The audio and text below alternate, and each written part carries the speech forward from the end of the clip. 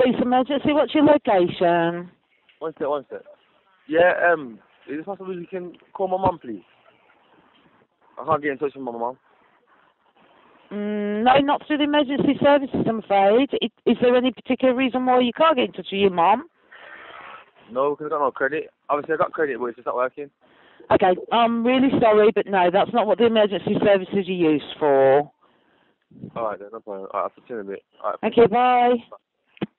Good morning, West Midlands Police. Matt speaking. How can I help?